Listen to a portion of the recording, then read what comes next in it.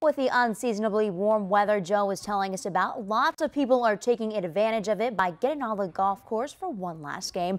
Most local golf courses have closed for the season, but one is still open heading into the back nine. WENY Samantha Potter went to the Mark Twain Golf Course in Elmira to find out how the weather is getting people outdoors and helping business.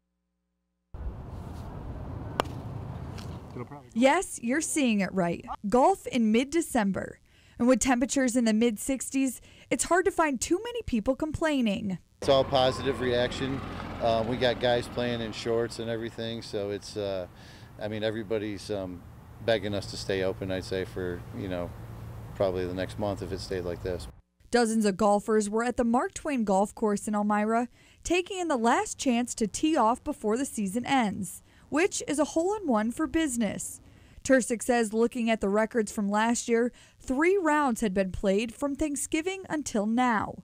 This year, he says roughly 1,000 rounds have been played in that same amount of time. This warm weather has definitely made up for April and a late start, and it's a bonus for us.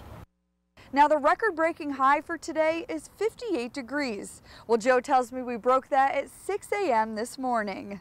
Normally this time of year we'd experience high temperatures mid and upper 30s, so that would be a bit on the mild side for this time of year, and here we are about 30 degrees above average.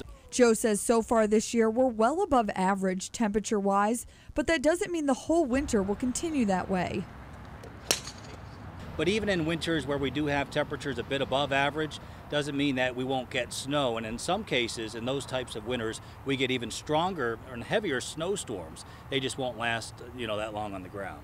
And now, despite the unseasonably warm weather, Mark Twain Golf Course will be having its last day tomorrow, December 15th. Reporting in Elmira, Samantha Potter, WENY News.